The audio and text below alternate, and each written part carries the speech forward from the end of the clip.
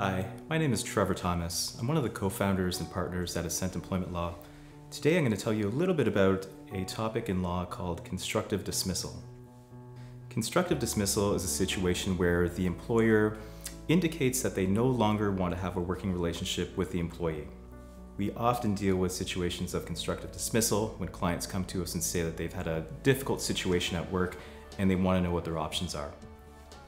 Constructive dismissal is a complicated topic in law, but I'm going to try to break it down for you to make it a little simpler to understand. Generally, in constructive dismissal situations, the employer has made a unilateral change to the terms of employment for the employee. Now, what that means is unilaterally, they haven't received consent from the employee, they haven't received any agreement from the employee about these changes. The employer simply goes ahead and makes the changes. And these changes are often very significant. They're things like your compensation, your reporting structures, your duties and responsibilities. So things that are really fundamental to your work and what you do on a day-to-day basis.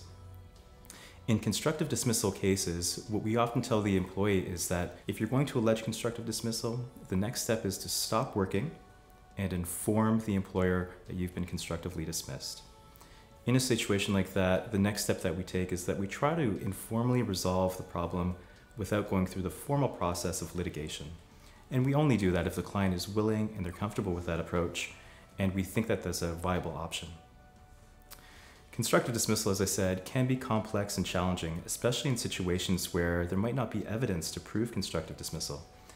This sometimes happens where there's bullying and harassment in the workplace, and it's hard to prove that that actually occurred.